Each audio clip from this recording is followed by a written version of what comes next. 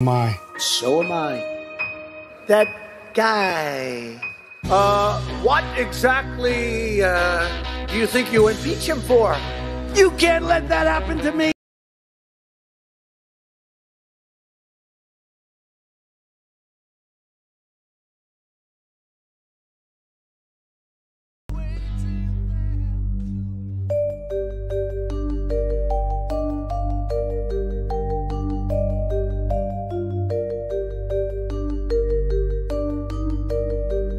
This is Intercepted.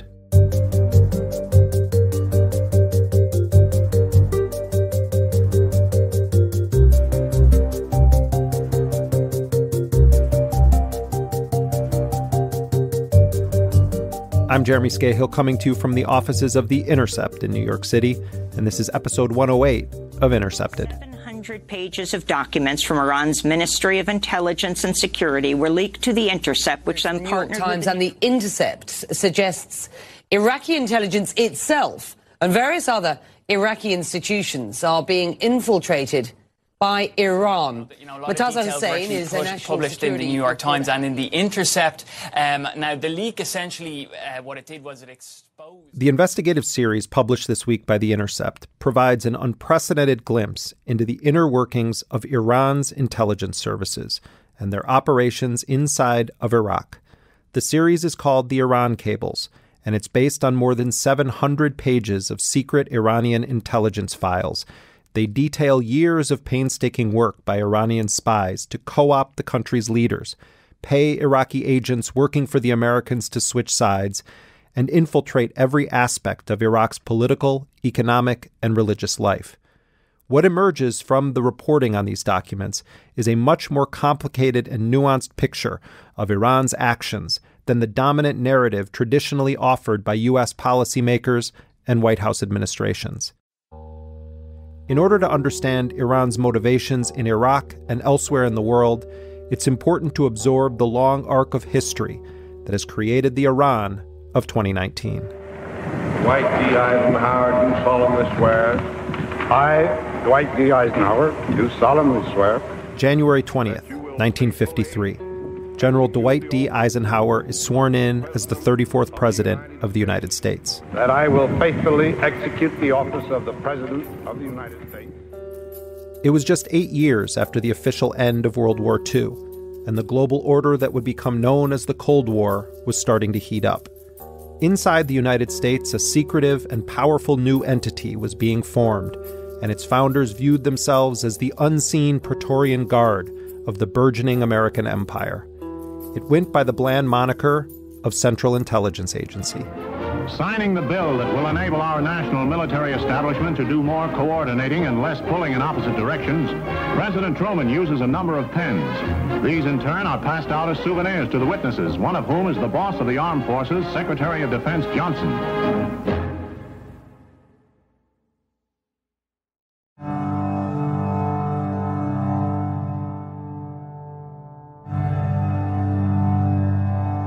The men who oversaw the creation of the CIA were part of an elite class who obsessed about the growing power of their complicated ally in the war against the Nazis, the Soviet Union.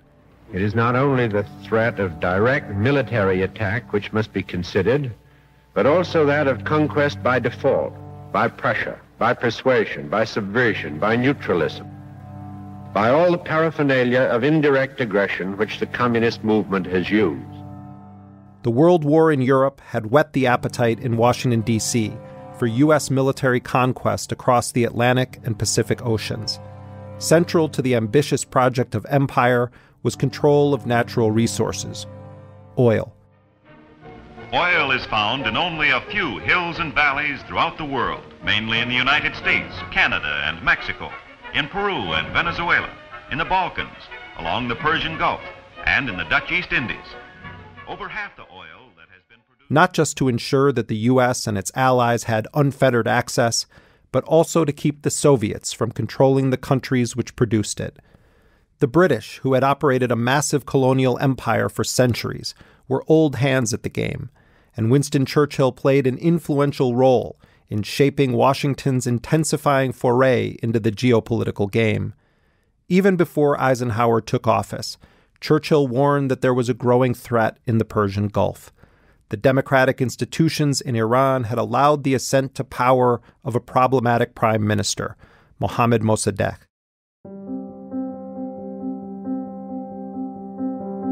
He offered bold visions for social programs, land reform, and higher taxes for foreign nations and companies doing business in Iran. There were fears that despite Mossadegh's statements to the contrary, Iran could be effectively pulled into the grasp of its massive neighbor, the Soviet Union. But what was most alarming to Churchill was the oil. Mossadegh announced a policy of nationalization of the oil industry, which for 40 years had been built up and run by the British. Their mission fruitless, the Anglo-Iranian oil delegation, led by Mr. Jackson, returns to London as Persia gives the company's employees 1 week to decide whether to stay and work for Persia. The government is an extremist government, and it would not admit anything but a full surrender of all our rights. Faced with such a position, the delegates realized there was nothing more they could do. On May 1st, 1952, Mossadegh had ordered the seizure of the Anglo-Iranian Oil Company. In explaining his policy to appropriate British oil interests in Iran, Mossadegh said, quote, "With the oil revenues, we could meet our entire budget and combat poverty, disease, and backwardness among our people." By eliminating the British Oil Company, Mossadegh argued that, quote, "we would also eliminate corruption and intrigue, by means of which the internal affairs of our country have been influenced. Once this tutelage has ceased," Mossadegh said, "Iran will have achieved its economic and political independence." Serious trouble in Tehran, capital of oil-rich Iran. Its pro-Western ruler, Shah Mohammad Pahlavi, has lost his throne, temporarily at least. When his army failed to oust the dictatorial-minded Premier Mossadegh, the Shah himself was forced to flee for his life to neighboring Baghdad. Another king without a country. This sent shockwaves through the corridors of power in Britain. Eisenhower's predecessor, Harry S. Truman, was reluctant to directly involve the United States in regime change in Iran. But Eisenhower welcomed the pressure from Churchill.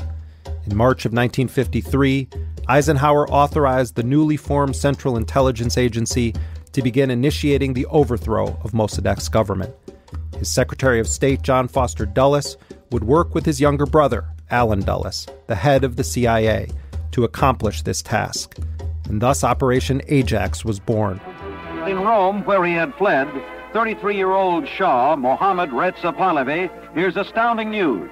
Royalist forces have revolted, arrested Dr. Mossadegh, and want their sovereign home.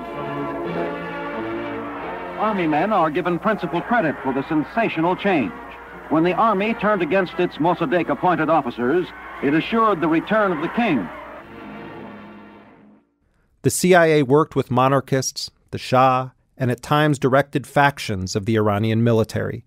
After propaganda operations and internal politicking among the Iranian elite, a rogue Iranian military contingent, operating on orders from a top CIA officer, rolled tanks into Tehran and shelled Mossadegh's residence. The prime minister managed to escape, but his time in office was finished. Mossadegh was forced to resign. He was later imprisoned for 3 years in solitary confinement after a sham trial, and he lived out the rest of his years in obscurity and under house arrest before dying in 1967.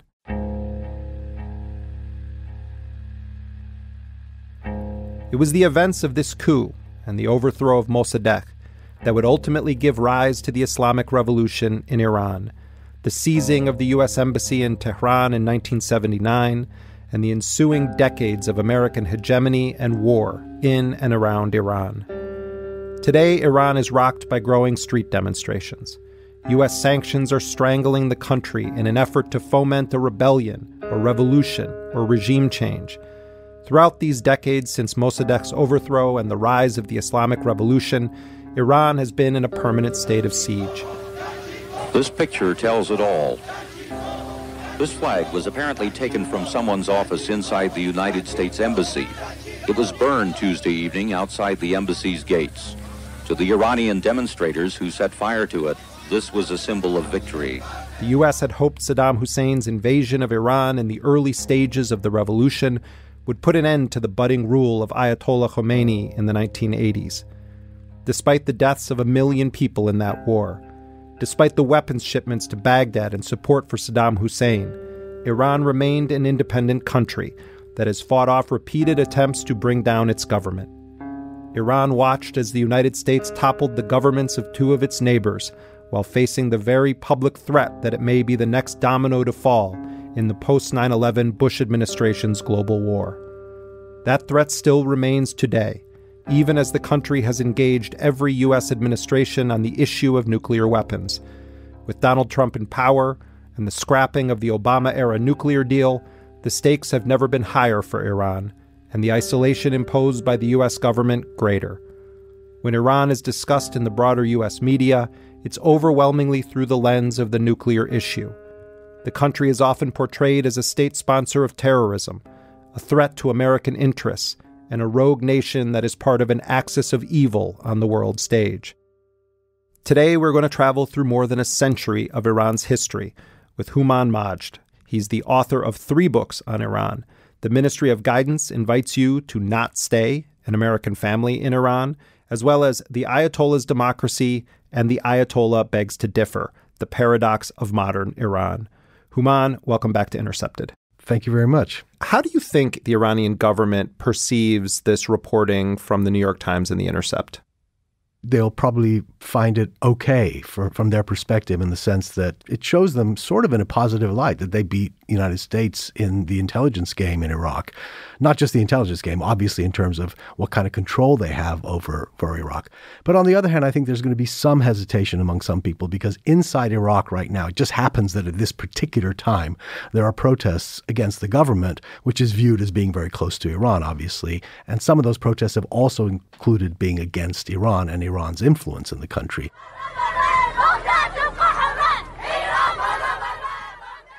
So having this overt influence shown in the way that it's been shown by these documents probably makes them a little bit uncomfortable. But I think overall, in terms of their appeal as a powerful country, the way they'd like to be viewed as a powerful country in the Middle East, one that has essentially control over Iraq, I think that would probably give them a little bit of pride. We're also seeing right now growing protest in Iran itself. You know, it's not on the scale in terms of bodies in the streets that it was in 2009, but no. It does seem as though the protests are much more violent in nature, at least in terms of attacking police and other government institutions. How do you read what's happening right now? Yes, no, I mean, I think, look, there's been a malaise, if you want to call it that, to use Jimmy Carter's word, mainly because we withdrew from the JCPOA, the nuclear deal. The United States will withdraw from the Iran nuclear deal.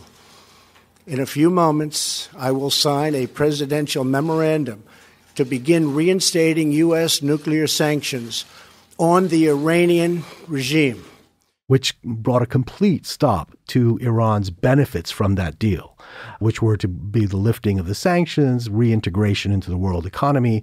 All that changed. Not only did we leave the JCPOA, did the Trump administration leave the JCPOA, it also went on this maximum pressure campaign to basically cut Iran off from the rest of the world economically, cut its oil exports down to zero, which it relies on to feed its people, basically, and medicine imports, everything. I mean, really almost as close to an embargo without actually calling it an embargo. And that's made the Iranian rial, which is the currency, go into free fall. They've stabilized it somewhat. Oil exports are way, way down. Basically, they're having a hard time managing the country's economy. And people are suffering. The average person is suffering. I think now there's a level of frustration with no end in sight. There's no nuclear negotiations going on. People say, well, maybe we'll hold on another couple of years. Things will get better. Trump could possibly win, and there could be never any negotiations with the U.S. Potentially, there could be war. And I think sometimes people feel like they have nothing to lose. Now, that said, of course, there's always going to be people who are rioters and people who want to cause trouble. This time around, according to the Iranian government, there have been policemen killed. Yeah, and police stations torched. One of the factors in this that I think is very seldom mentioned in the broader corporate or mainstream media is the impact that the U.S. sanctions have had on this. It's sort of in a vacuum. Iran raised gas prices, But isn't it true that essentially what is happening is that the United States leading this sanctions regime is effectively trying to strangle the country? So Secretary Pompeo said it. We put pressure on the Iranian regime, and we're forcing them to make tough decisions about how they're going to behave. The Iranian regime, he called it, has to make a decision whether it wants its people to eat or whether it wants to make a new deal with the U.S., basically. This is a classic repeating episode in U.S. history, and they did it in Iraq with Saddam, too, particularly in the 90s when a Democrat Clinton was in office. Sanctions have cost Saddam more than $120 billion, resources that would have been used to rebuild his military. The sanction system allows Iraq to sell oil for food, for medicine, for other humanitarian supplies for the Iraqi people. We have no quarrel with them. But without the sanctions, we would see the oil for food program become oil for tanks, resulting in a greater threat to Iraq's neighbors and less food for its people. You have a problem with this regime. You view it as contrary to your interests. This is the imperial United States. And so rather than taking your beef directly to the regime, you literally try to starve, deprive, injure, in some cases kill civilians in the hope that they rise up against the government. Yeah.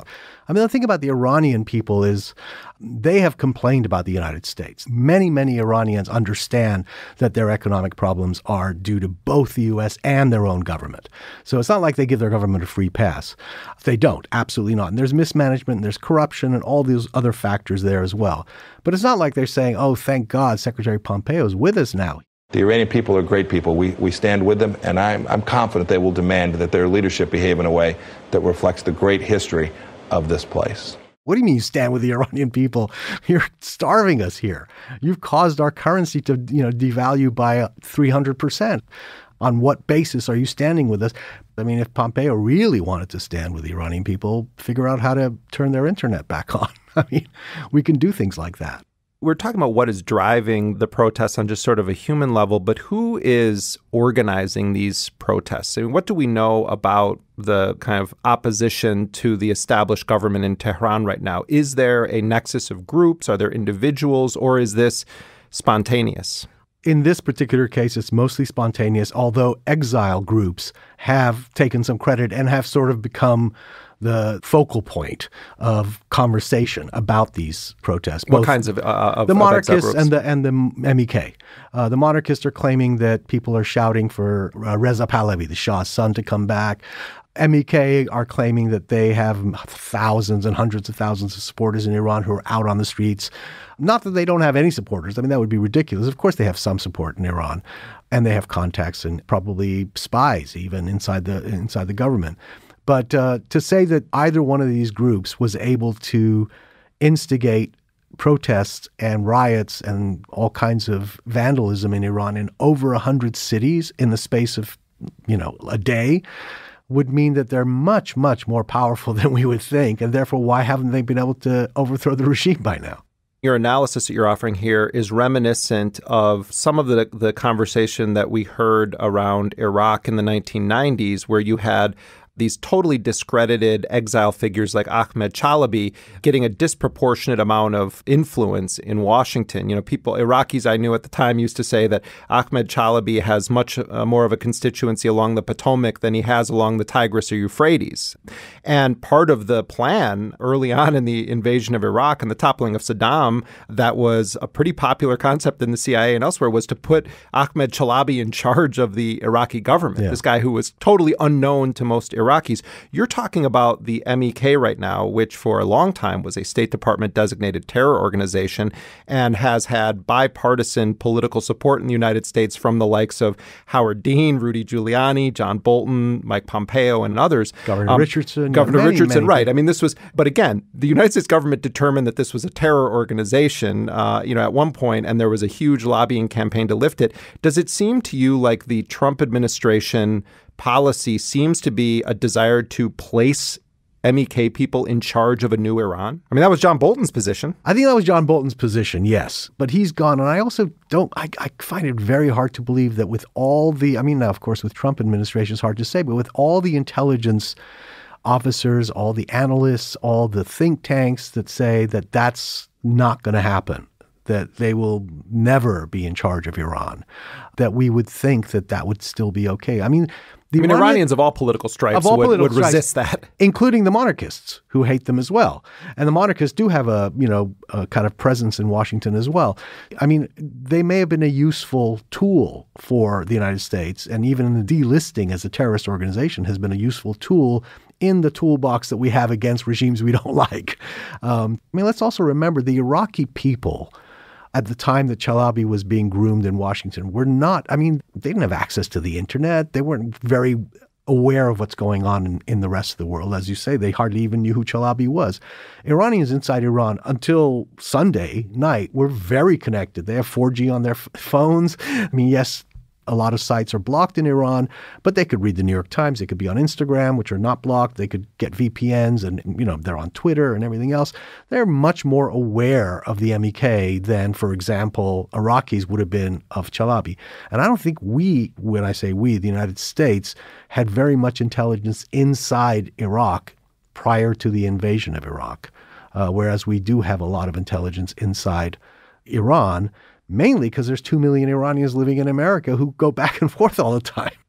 I think it would be really helpful to take a walk through some of the multi-decade history of how Iran ended up the way it is now, the way its government functions, and the way that Iran has acted in Iraq, as evidenced by these cables. Let's begin sort of in the 1930s or 40s. What was Iran like during that period? How was it governed? What was its standing in the world? We should go back further than that. In 1906, there was a constitutional revolution that created a parliament that was powerful and was going to be an equal branch with it was going to be basically a constitutional monarchy. Well, none of the imperial powers of the time, which were two imperial powers, Great Britain and Russia, really liked that idea. They liked the idea of being able to control Iran, and they kind of had these spheres of influence. Northern part of Iran was the Russian influence, southern part was Great Britain. There was a coup against the Shah, the Qajar dynasty at the time, by a Russian-trained officer, Reza Pahlavi. And he initially did not intend to become a king, but he was persuaded to become king rather than president. In the 1930s, he became king of kings, as they say in Iran.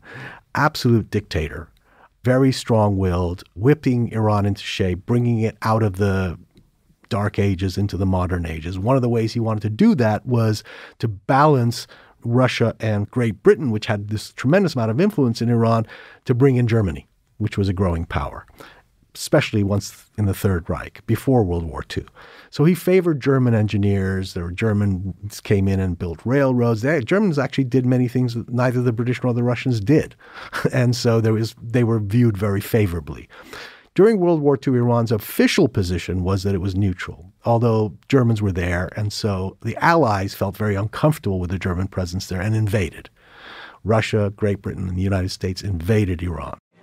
The Axis-poisoned country of the recently abdicated Shah was once a happy hunting ground for Nazi agents.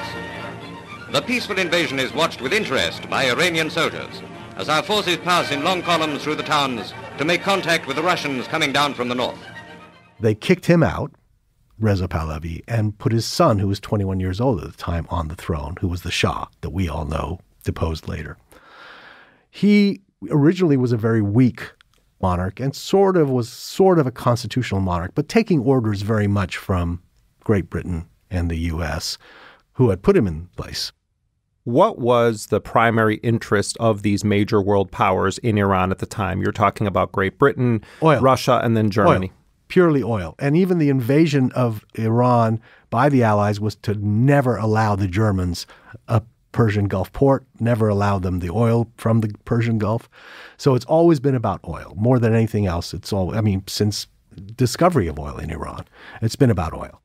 In this period prior to 1953, who was essentially controlling oil in Iran? Great Britain. They had made a deal with the Qajar kings before even Reza Pahlavi, where they were paying the British Petroleum, what is now British Petroleum, what was called Anglo-Persian Oil Company, was paying more in taxes to the British government on oil than it was giving in royalties to Iran. So this populist prime minister, Mohammed Mossadegh, came into power in the early 50s, late 40s, early 50s, and wanted to nationalize oil, say this is ours. Why? It's ridiculous that they're paying us pennies. Abadan, the world's largest oil refinery, which British enterprise and money built, may pass out of British control if Persia carries out the vote for nationalization passed by their parliament. How was his ascent viewed by the population of Iran? I mean, obviously you can't, not every single person has the same view, but in general, what was the perception? He was very popular, no question. Very, very popular. Why was he popular? Well, he was popular because he said to the Iranian people, basically, well, this foreign interference has been going on far too long. Not only do they interfere in our affairs and basically tell us how to run our country, they steal our resources. The reason you're poor, the reason we have poor people, the reason we don't have education, we don't have this, we don't have that, is not because we're unskilled or because Iranians are talentless. It's because we have been co-opted by these imperial powers. Here to argue his nation's case in the British-Iranian oil dispute before the United Nations Security Council, Mossadegh goes to Flushing Meadow to appear before a packed council session. He charges that the UN has no jurisdiction in the matter, but offers to resume direct talks with the British on a limited basis. Seeking to reopen full negotiations, Sir Gladwin Jebb presents Britain's side. Meanwhile, the free world hopes for some agreement that will start Iranian oil flowing once again to Britain and the West. And at this exact moment, as Mossadegh is coming to power, you have in the United States, across the ocean, the formation out of World War II of Central Intelligence Agency and Allen Dulles. And you have the formation of the Baghdad Pact, which was a kind of imperial British institution that the United States started getting involved with. Correct. You have a United States that is increasingly seeing itself as a potential empire in the world that is going to need the natural resources Iran has. So Mossadegh is viewed by these major powers in what way? As a threat to all of that, but also because Iran had a communist party at the time, the Tudeh Party, and because he was viewed as a left-wing socialist who might potentially be co-opted by the Russians, who had always had influence in Iran because they share a border with Iran, he was a threat in that regard too. In fact, when the British tried to make a big case that he has to be overthrown and he was a threat to the security of the world, at the time Truman was like, no. You can't do that. This guy, he's okay. Truman feted him at the White House, Mossadegh. President Truman's luncheon guest for their first meeting.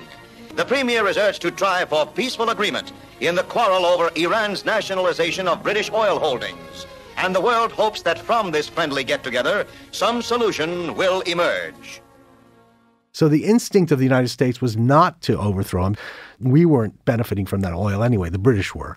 So we were protecting our ally a little bit. But then once it was clear that Eisenhower was going to come in as president, the British planned to use the communist card more than anything else because the oil card wasn't working out.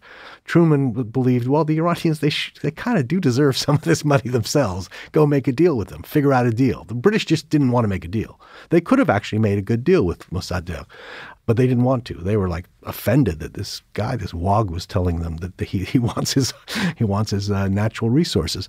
So how does the plot to remove Mossadegh begin? Before there's a plot to remove Mossadegh or before it goes into action, the Shah flees Iran because there are demonstrations against him because he tries to fire Mossadegh.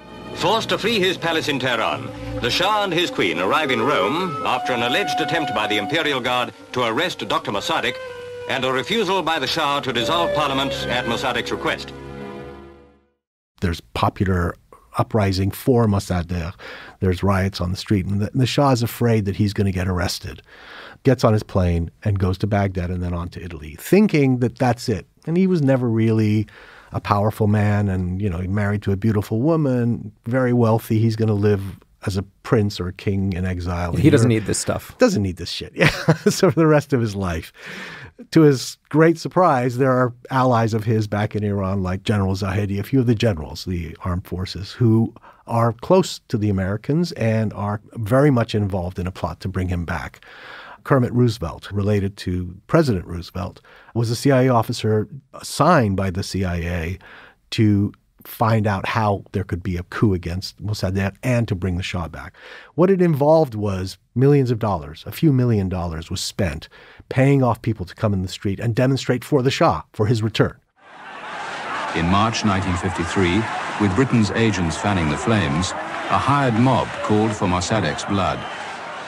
It was astonishing how easily they were able to do this, partly by bribing people more than anything else.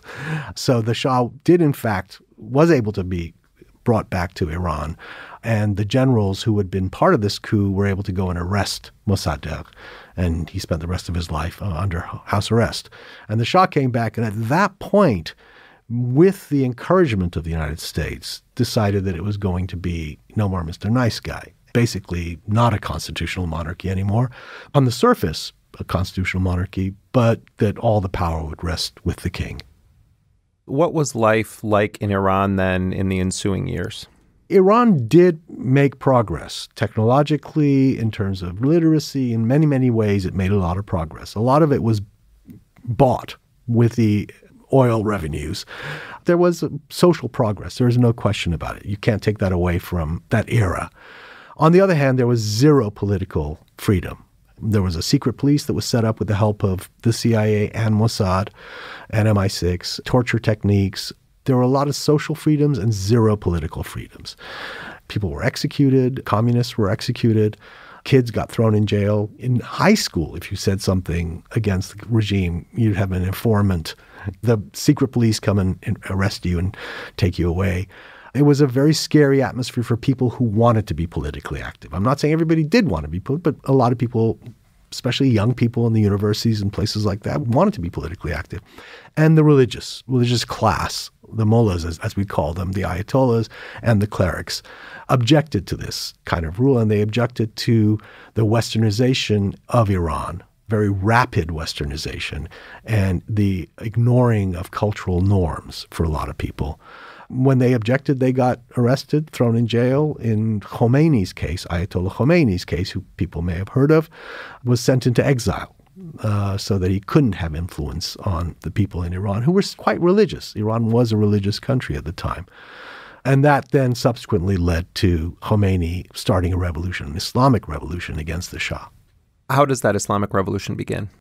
There started to be protests against the rule of the Shah. They kind of gathered steam throughout the year 1978. By November of 1978, the Shah was forced to declare martial law because people were going out on the streets every day. Now, Khomeini, who had been in Iraq, who didn't actually have a very easy way of communicating with his followers or other ayatollahs in Iran, was exiled, expelled from Iraq by Saddam Hussein as a favor to the Shah. So, of course, where was he going to go? He went to Paris, where all of a sudden the entire world media was there, and Iranians could have complete access to Khomeini in Paris.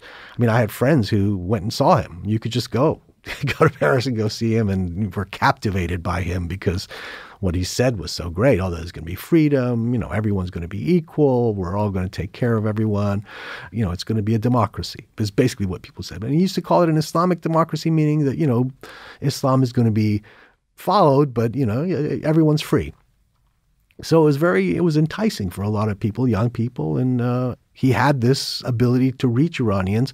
In Paris, they were making cassette tapes of his speeches, and they'd be smuggled into Iran and be played in the mosques and handed around all over cities. And so demonstrations got bigger and bigger and bigger and bigger until finally the prime minister who had been appointed after the Shah left, again, for the second time in his life, left the country. He was very sick at the time, too, with cancer. The prime minister who had been appointed by him had to eventually allow Khomeini to come because the demonstrations were just getting too big. And the biggest demonstration in the history of Iran happened the day that Khomeini arrived in Tehran. Khomeini lands at the airport. It was this epic moment. Yes. They couldn't control the crowds. There were literally millions and millions and millions of people. And he just rejected the government altogether. He said, you're not the prime minister. That prime minister fled into exile, also to Paris, as it happens. And then the history of the Islamic Republic is somewhat complicated from then on. There's a lot that happens. But the main thing with respect to what your report's about is that a year after that Islamic revolution, Saddam Hussein, who had made a deal with the Shah, there'd always been sort of enemies and disputed the Shatt al-Arab waterway, how to split the waterways, a river that is a boundary with Iran and Iraq. Saddam Hussein decided that there's all this confusion in the Islamic Republic. The Shah's gone. His military is decimated. Half the officers have left, have gone into exile. The generals are gone. This is a perfect time for me to take over Iran.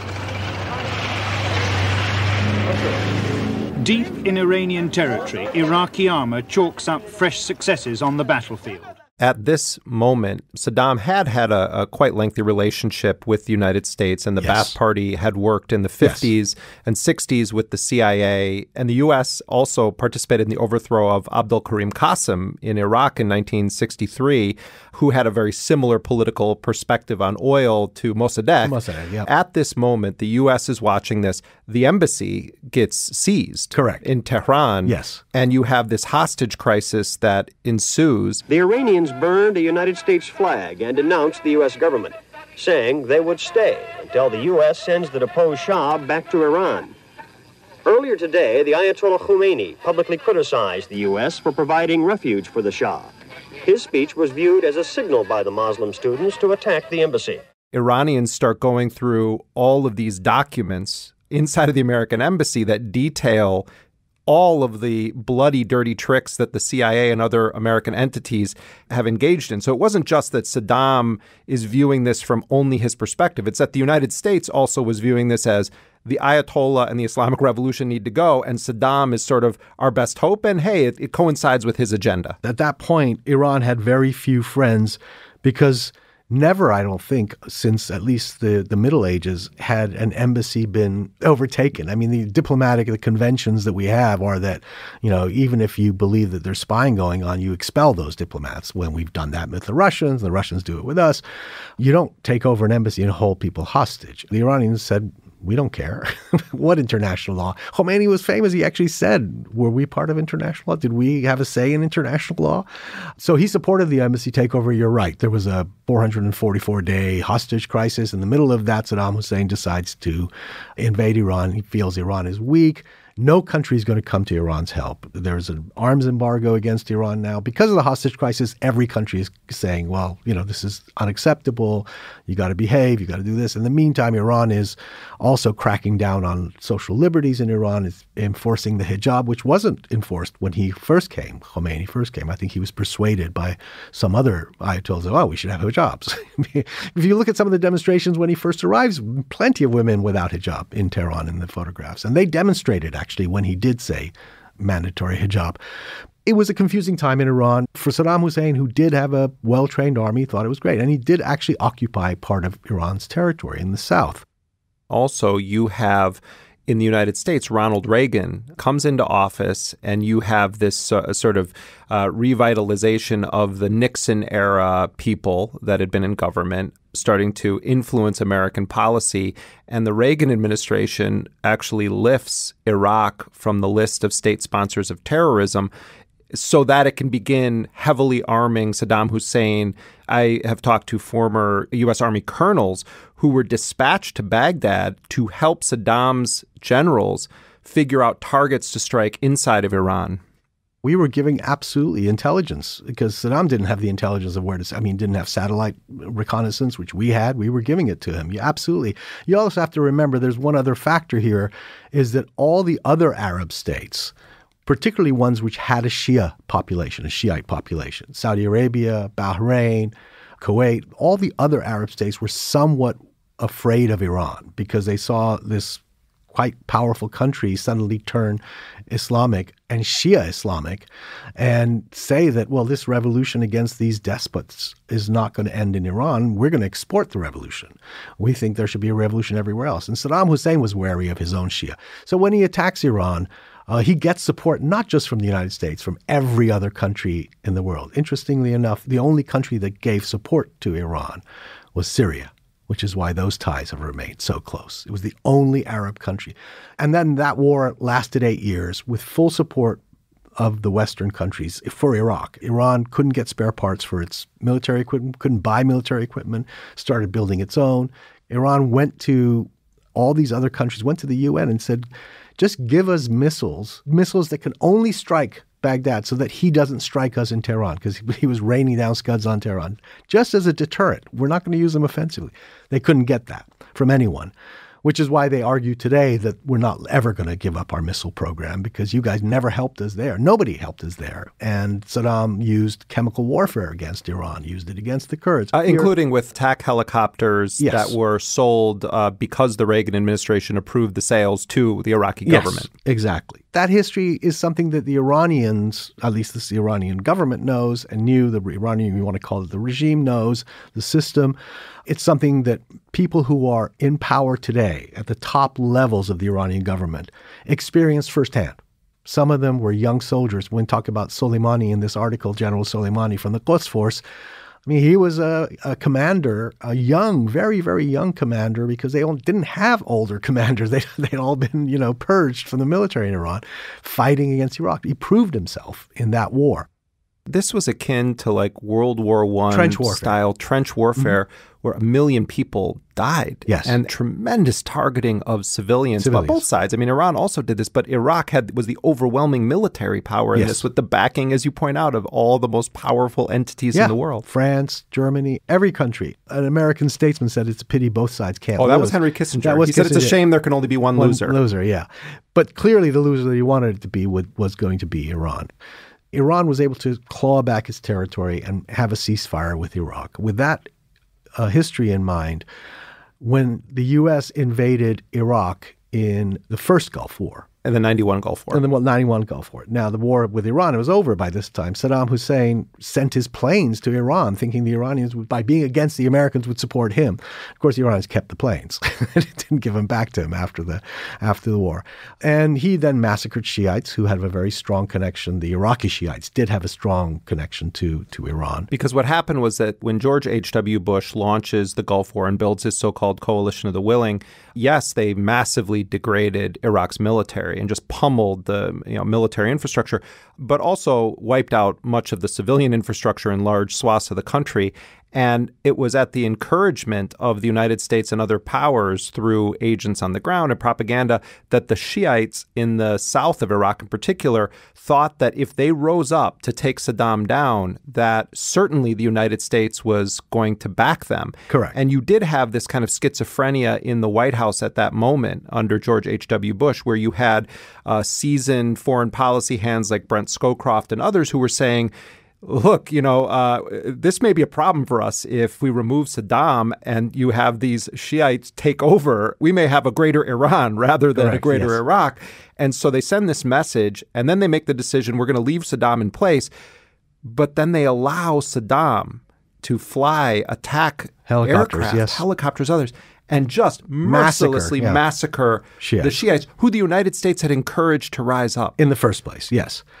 So then fast forward to the next Gulf War that the Bush son starts. Well, first 9/11 happens. Yes. And the United States deposes the Taliban government in Afghanistan. And the Taliban government had a very hostile relationship with Iran. Extremely. They murdered 8 Iranian diplomats in Mazar-e-Sharif in Afghanistan. And Iran almost, and I heard this directly from a former president of Iran, Khatami, almost went to war with the Taliban, way before we ever did, way before 9/11, but chose at the last minute to not repeat what the British and the Russians had done in Afghanistan. So it just pulled back. So the United States very quickly deposes the Taliban government. The Taliban, you talk about Iran's military not really existing in any organized fashion. I mean, the Taliban did not have any kind of a military force or an air force. But you also then have Bush giving his famous speech at the United Nations, and Mr. Resistance hero David Frum wrote this speech, identifying Iran as part of an axis of evil. Throwing it in with Iraq and North Korea. North Korea is a regime arming with missiles and weapons of mass destruction while starving its citizens. Iran aggressively pursues these weapons and exports terror, while an unelected few repress the Iranian people's hope for freedom. Iraq continues to flaunt its hostility toward America and to support terror. And what had happened prior to that, when we invaded Afghanistan to overthrow the Taliban, Iran helped the United States. Iran actually actively helped, but guaranteed that if American airmen were to parachute over Iran, we would, protect them. And And the U.S. at that point knew, certainly George Bush may not have known, but many people did know inside the administration that Iran was one of the biggest supporters of the Northern Alliance, which was fighting the Taliban at the time in Iraq.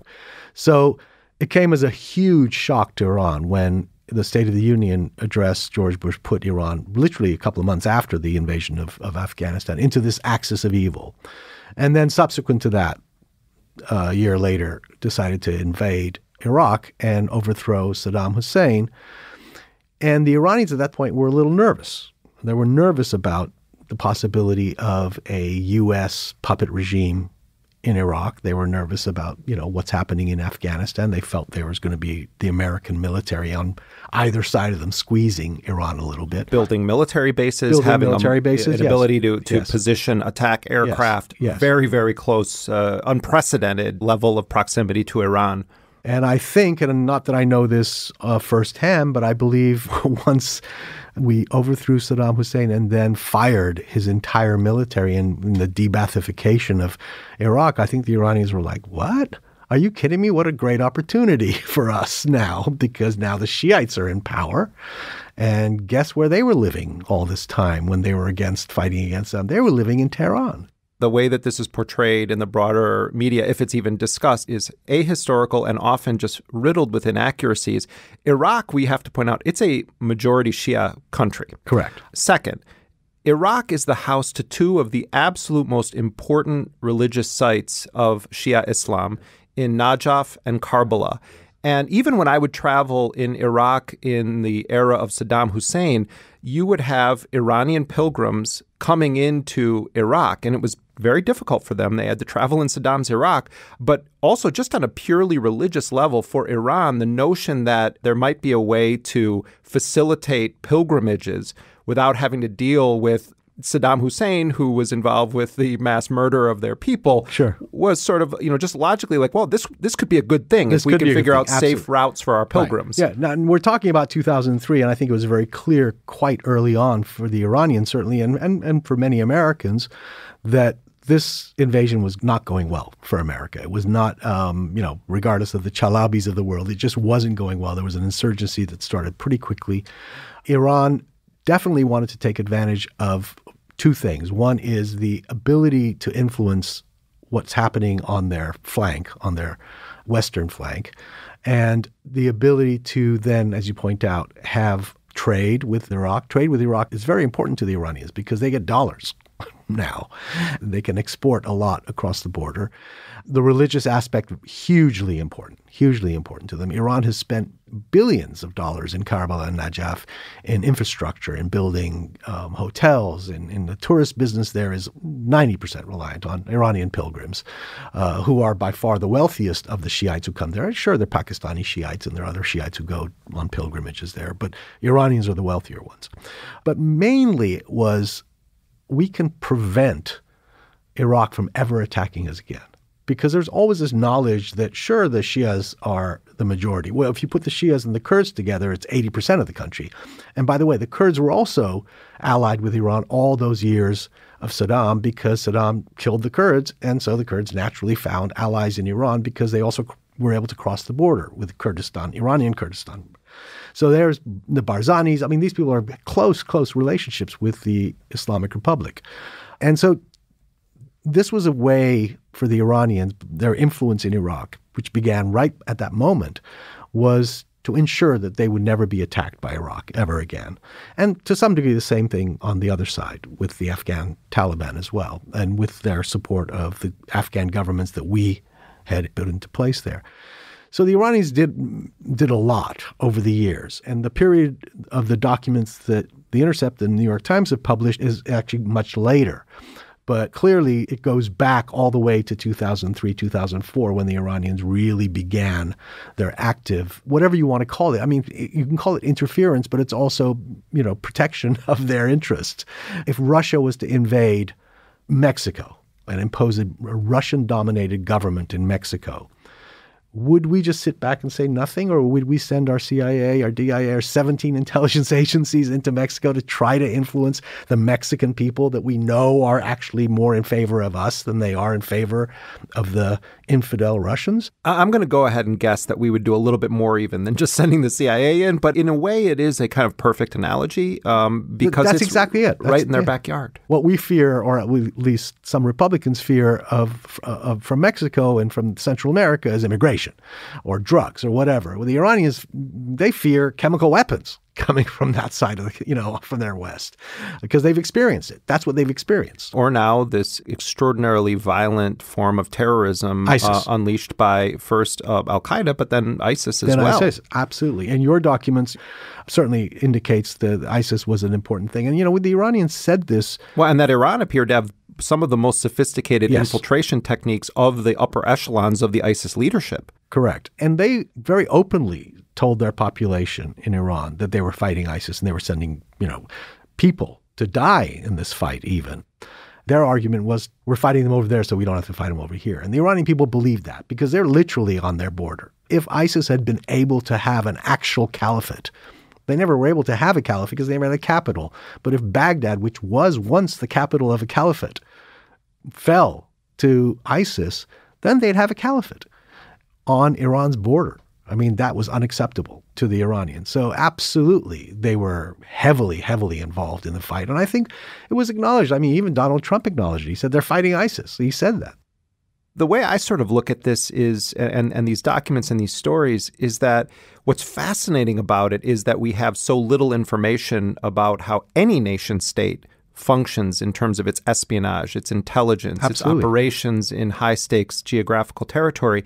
I actually come away from this with kind of an incredible understanding of the sophisticated nature of Iran's geopolitical strategy, but also the necessity to conduct operations for its own stability and security. You don't come away with, there's this nefarious secret operation going on with Iran, but rather a kind of historically crucial understanding of how Iran has been impacted by the policies of one of its neighbors, Iraq, but also the intervention of foreign powers, primarily the United States, but not only the United States. And so as we wrap up, your view of the way that this is talked about in some quarters, that it shows this sort of inner workings of the secretive regime of Iran. No intelligence agency wants to be open. Of course it's secretive. Of course they're secret. They're secretive when it comes to intelligence. But I don't think Iran's ever hidden the fact that they have influence in Iraq. Every time there's a negotiation on who's going to be prime minister, negotiation among the various groups, the Shiite groups, the militias, whatever, Iran's right there on the front page of the New York Times. You got the foreign minister of Iran going to Iraq all the time. You've got the Iraqi prime minister going to Iran. Of course they have this relationship. What happens in secret correspondence between Iranian intelligence agencies. First of all, I mean, I'm sure the CIA and our intelligence agencies know full well that Iran has these agents in Iraq. And if we leave, as we did, what do you think's going to happen? Of course the Iranians are going to take over our assets there. Do you think the guy who worked for the CIA is not going to go to the Iranians and say, okay, well, that protector is now gone. Who's the other protector? Oh, Iran is the other protector because I can't trust my own government to be my protector. My own government's not going to pay me $3,000 a month. My own government's not going to buy me a car. Who do I sell this service to? I'm already compromised because I worked with the CIA. Let's see if the Iranians would like to have some of that information. Of course. But in terms of secretive, actually the Iranian regime is not that secretive. They're very open about what they do, including even on their own protests. They said to the entire world, we're threatening our people. You keep up these protests, we're going to crack down. There's nothing secretive about it. They're being very open about it. At least for the Iranian people, I think, in this particular case, regarding this particular issue of the Iraqi documents, I don't think the Iranian people will in any way view this as something, negative. They'll be like, well, thank God our intelligence services aren't only cracking down on us. They're actually doing some work to protect us from the Iraqis. Hooman, thank you very much for joining us. My pleasure. Thank you. Hooman Majd is the author of 3 books on Iran. The latest is called The Ayatollah Begs to Differ, The Paradox of Modern Iran. You can read the entire investigative series on the Iran cables at theintercept.com. The lead article in that series was published in partnership with the New York Times, and it was on the front page of Tuesday's newspaper. And that does it for this week's show. You can follow us on Twitter at Intercepted. We're also on Instagram at Intercepted Podcast. If you like what we do on this program, you can support our show by going to theintercept.com/join to become a sustaining member. Intercepted is a production of First Look Media and The Intercept. Our lead producer is Jack Isidoro. Our producer is Laura Flynn. Elise Swain is our associate producer and graphic designer. Betsy Reed is editor-in-chief of The Intercept. Rick Kwan mixed the show. Transcription for this program is done by Nuria Marquez Martinez. Our music, as always, was composed by DJ Spooky. Until next week, I'm Jeremy Scahill.